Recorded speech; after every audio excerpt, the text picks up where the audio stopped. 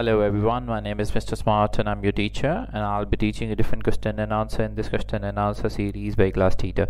So our today's question which we'll be discussing is cellulose is found throughout the cell wall of plant cells. Cellulose make a cell wall rigid, which indicates that cellulose is a dash, and the correct answer of the question is carbohydrate. If you still have any other question, just leave a comment and I'll get back to you as soon as I can. Thank you very much for watching the video. Until next question, bye bye.